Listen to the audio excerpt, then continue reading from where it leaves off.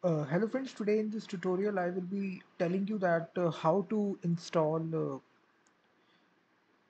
GhostScript PDF compression library. So GhostScript is a very popular PDF library which is provided by Adobe, and it is available on 64-bit, 34-bit operating systems. So I will be using specifically Windows operating system, Windows 10 and Windows 11. So if you are running Windows 10 and Windows 11, this tutorial is for you. Mm, I can tell you this library is also available for Linux systems also, which if you are using Linux, you can also install this library. So it's a cross-platform library. So in the next tutorials, I will tell you the usage of this library, how to compress the large size PDF documents. So this is part of a playlist tutorial. So this is the very first tutorial in which I will be telling you that how to install the GhostScript library in Windows command line. So first of all, you just need to go to Google, and here you just need to type here GhostScript download. So if you just type here, you will be redirected to this website which is telling you this is the official website of GhostScript tool. Simply go to downloads, and here you will see this is your listing here. So depending upon which operating system you run, I am running the Windows 64-bit operating system, so I will select this version. So you don't need to select commercial license, simply select this license here, simply click it, and then it will install this. You will see that for, I think it is 52 megabytes file is there. So depending upon that, it will download this. So now this is the exe file, so you just need to follow the next instructions to install this.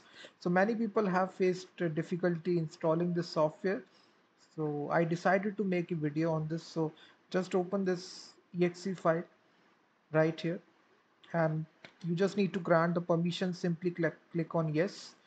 So click on yes, and now this is simple setup file. Simply click on next, next, next, and now here simply read all the terms and conditions. Simply click I agree, and then you just need to, if you want to change the destination folder, but default one I think it is quite good.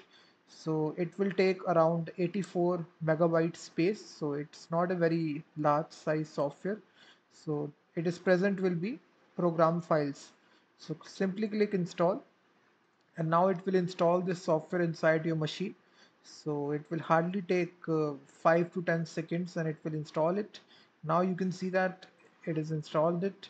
Simply click on finish, and now your software is successfully installed. And now comes the hard part, installing this software. So for now, installing it on the command line, guys, so that you can access this software on the command line. As you can see, this is the command line software. So basically, if you just see here, the command will not work.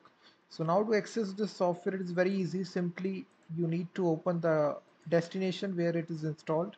Simply move on to the C directory and go to the program files and go to this GS folder, this one. So here inside this directory bin folder, this is the actual library which is residing here. This is the GhostScript. You can see that. So now we just need to edit the environment variables in order to install this software globally inside our operating system. So environment variables is very simple. You can right click this PC, go to the properties section. So basically this is running, I am running the Windows 11 operating system. So I have upgraded to the latest Windows version. So if you are there on the Windows 10, the operation will be pretty simple. You just need to go to this PC again, go to properties. The GUI is just changed here. The rest of the process remains the same. And here you just need to go to your, you can also search it. Simply search environment variable. Simply, this is a very easy option. So it will auto suggest you. This is, yeah, added the system environment variables. So simply select this. This window will open here. This window, you will see that. And now you just need to click on environment variables. So now you simply need to click environment variables, and simply you need to select the user variables. or you can also edit the system variables, but I will be editing the user variables. Simply select path and simply click on edit. And now you just need to add two environment variables here. So the first variable will be the actual library where the library is residing. So it is residing in the bin folder. Simply open this bin folder and copy the address. Simply Control C, copy, open once again here, this window. Simply click on new and paste this address. That simply paste it. That's it. And now the second environment variable is for the actual library which are residing in the lib folder. You will see that, guys, lib folder. Simply open this, again repeat the same process, copy this, and once again click on new, simply paste it. That's it. So these are the two environment variables, guys, we need to add. Simply now click on OK. Again click on OK and click on OK. That's it.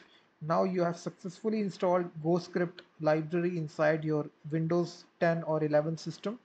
So this is all that it is needed to install GhostScript, guys. So in the next tutorials in this playlist series, I will be telling you that how to use this library on the command line to compress the large PDF documents such as 100 megabytes file to 2 megabytes file. So keep watching this playlist. In the next tutorial, I will be showing that process. In the meantime, guys, please hit the like button, subscribe the channel, and I will be seeing you in the next video.